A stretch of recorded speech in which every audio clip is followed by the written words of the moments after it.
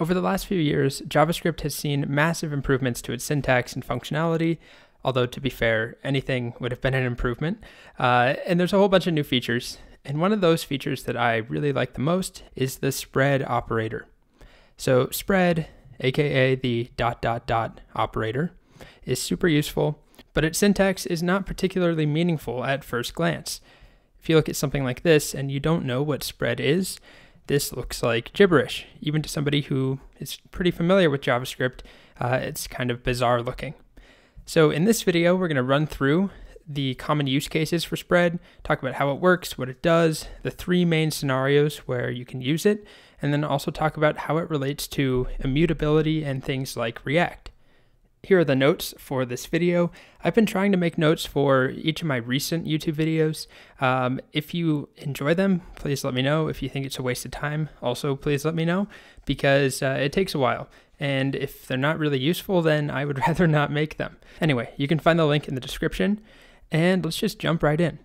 So as I said, spread, aka the ... operator, has a couple of different uses. According to MDN's very dense definition of spread, the spread syntax allows an iterable such as an array expression or string to be expanded in places where 0 or more arguments for function calls or elements for array literals are expected, or an object expression to be expanded in places where 0 or more key value pairs for object literals are expected. Okay, hopefully that made it very clear and you can just stop watching the video. Well, basically what this is saying is that there are three places where you can use spread.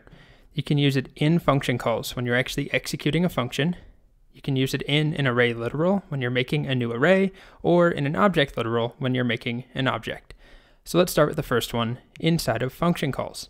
So there's a built-in method called math.min, there's also math.max, and it returns the minimum value, if we use min, of whatever arguments you pass in. So in this case, our minimum value will be -4, and that's what we get. So we can pass in 100 arguments, 2 arguments, 1 argument, even 0 arguments. We get infinity. So if we had an array of temperatures, like this, if I wanted to find the min, I could pass in temperatures, but we get not a number, because this is one argument. It's treating the whole thing as a value, and it's trying to figure out what is the minimum between this array, this entire array, and nothing else. So it gives us not a number. What we can do is use the spread operator, and what spread does in this context is it will spread out the items in this array as individual arguments. It's almost like pouring them out of a salt shaker or something into this function call. So it looks like this. The exact same thing, but we add 3 dots at the beginning. Math.min ... temperatures is equivalent to this. Math.min 76, 72, and so on. All of these individual items in the array are now treated as separate arguments. They're passed through. Now in the past, before spread, we could do it like this, the exact same thing, math.min, but we wouldn't execute it right away. We would call apply, and then we pass in the value for this. Don't worry about it if you've never seen this before, and then temperatures. And what this will do is take all of the values inside of temperatures and pass them as arguments to math.min and actually execute math.min. But hopefully you can agree, this is much, much cleaner. Here's one more example. With console.log, we can pass in a comma-separated list of arguments, just like any old function, and it will print them out with a space in between. So we could do hello there, and then an exclamation point, and we get hello space there space exclamation point.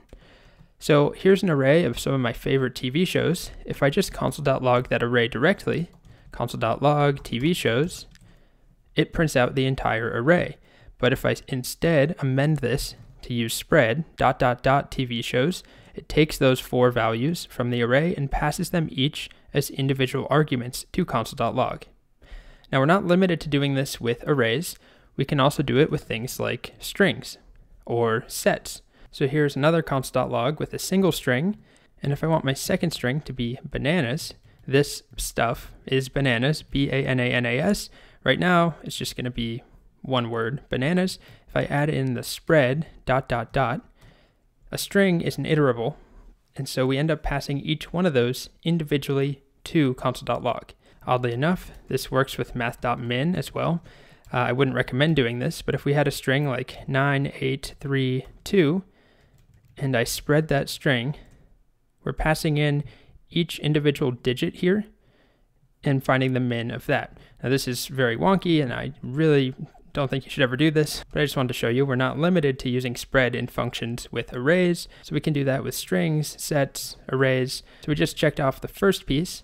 We can use spread in function calls to spread out an iterable such that each element is passed as a separate argument.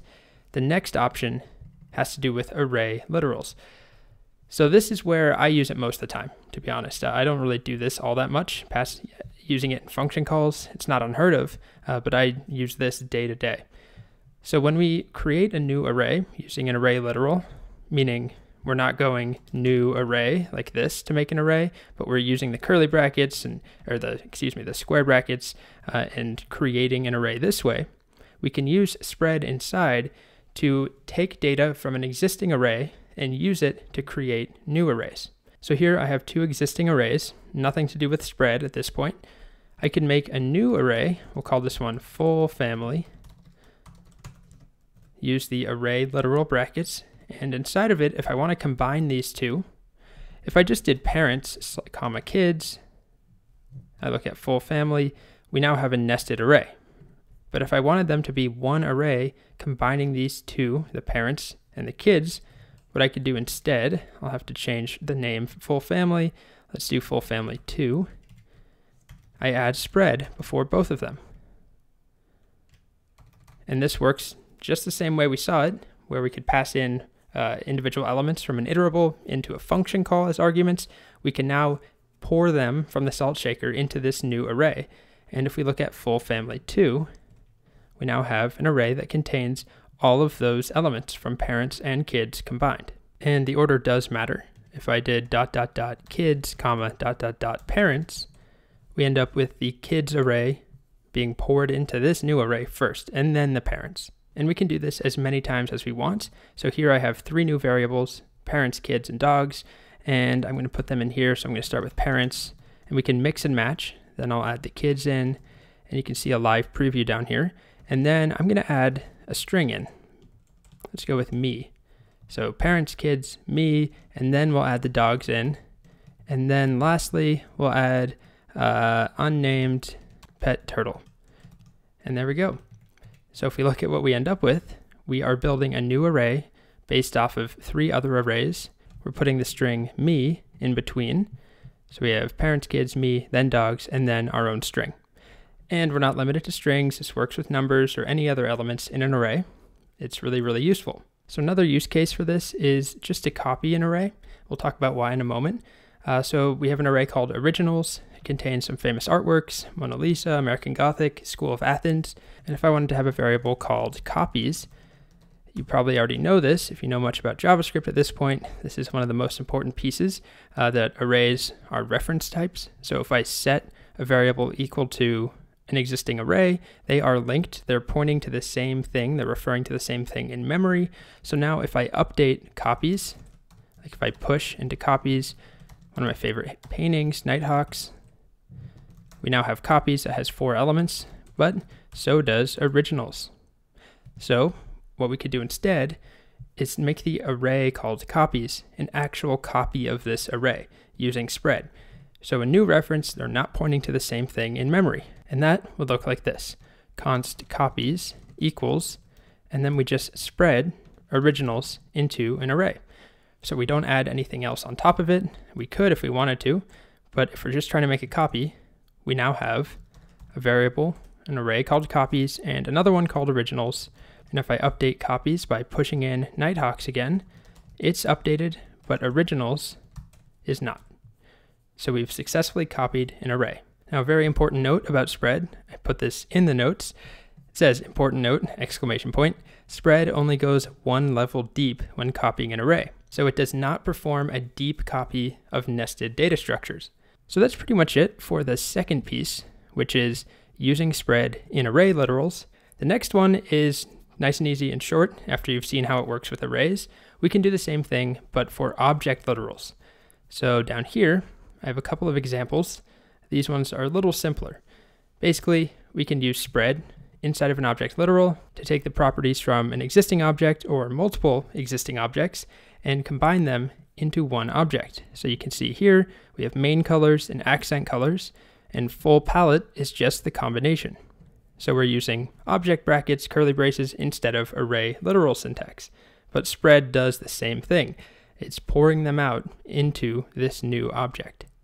And so we end up with this one object that contains, 4 different colors? Here's one last example. We have a variable called lion and another one called eagle. Both are objects. Has tail is true, legs is 4 on the lion, and can fly is true on the eagle. If I make a variable called hybrid, use object literal syntax, I put name, a new property, as griffin, and then I spread lion and eagle. This is what I end up with. We have an object that now contains these 3 properties plus name griffin. So we've copied over this data, we've poured it into a new structure, a new object, and we're good to go. If we revisit this, we can spread arguments, or spread an iterable into separate individual arguments in a function call.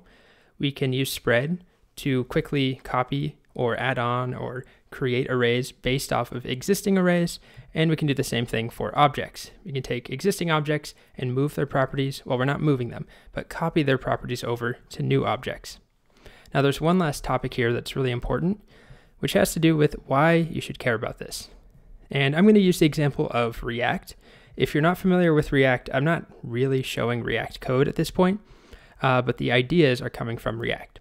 So in a lot of different frameworks and tools these days, things like React, there's this idea of immutability, of not wanting to mutate, not wanting to actually change important data in your application. Now in React, there's something called the state. The state is managing, it's controlling the data in your application, and it doesn't mean it can never change. But what we don't want to do is let's say we're working with to-dos. What we don't want to do is take this data structure and add onto it by mutating the original. We don't want to remove something or update something or push onto the end or unshift. Instead, what we do is copy it and then make our update to that copy. And then we take that copy that's been updated or altered in some way to actually change our application. So instead of updating the original thing in the React state, we don't touch it. We copy it, we make our changes, and then we tell React, okay, here's the new thing we want in the state. As to why this matters, I have a React course. I'm not trying to pitch you on it right now, but it's a difficult thing to explain in just a couple seconds. But basically, React uses things like object IDs and references to figure out when the state has changed, if it needs to re-render, if it needs to update what the user sees on the screen. And so if we are mutating that state, but not changing those objects, not changing the references, then sometimes React thinks that nothing has changed, or it might think something has changed when it actually hasn't. So as a quick example, here we have a function called add_to_do. This is the very naive add_to_do, where we have an array of to-dos, each one is an object. You'd think the easiest way to add a new to-do is just to push onto the to-dos. And this works. There's no problem with this on its own. But if this was written for React or a similar framework where we don't want to mutate our data structure, we could do something like this instead. So we have the same array called to-dos, but this time the add_to_do function is a little bit different. What it does is it returns an array where we spread all the existing to-dos, 2 in this case, and then at the end of that array, we add in a new object, and in this case, I actually added a little extra. We take the new to-do that was passed in, which is presumably an object, as you can see down here, and then we also add in completed and set that to false. So now if I call add_to_do, and I pass in an object with some name, like a user, let's go with user set to Mordecai, and task is set to walk dog. If I hit enter, first you'll notice to-dos itself has not been updated. I didn't mutate to-dos. What we did instead was make a new array where we have the first 2 to-dos, and at the end we have a new to-do, user Mordecai task walk dog. And on top of that, we also used spread so that we could add in completed set to false. So if we just focus on this part first, what we're doing is taking the object that we passed in, which in my case looks like this. We took this object and we said copy all of that data, those properties, into a new object, and we'll also add in completed set to false. So now we have an object with 3 properties. Then if we go one level out, We also said make a new array, copy over all the existing to-dos, and then take this object that we created and put it at the end. And there we go. Now if we instead had this works fine, but you should know that this is putting the new to-do at the beginning of your array, which you might want depending on how you want your task list to work. If you want the most recent ones up top or down at the bottom, most of them that I've seen, I have them go down at the bottom, so I would put them at the end of the array. But anyway, the point is, there's nothing necessarily wrong with pushing onto an array or a data structure and mutating it in general. But when you're working with a lot of these newer tools and frameworks, and in React specifically, we're talking about the state. We don't want to mutate it. We don't want to push or unshift or change a value in an array or an object. We always want to copy and then update that copy and use that new copy to then set the state. And spread is very, very helpful when we do that. You don't have to use spread, right? I've shown a couple times that we can accomplish most of this stuff without spread. It's just a lot longer, a lot messier, a lot of different method calls. But if we use spread, it's nice and tidy. As long as you can understand what it means, and hopefully it doesn't look like gibberish anymore, it'll become something that you use all the time. Super useful in my opinion, one of my favorite new-ish features in JavaScript. If you have any questions, please leave a comment on this video. If you enjoyed it, please subscribe, like, do all that annoying stuff.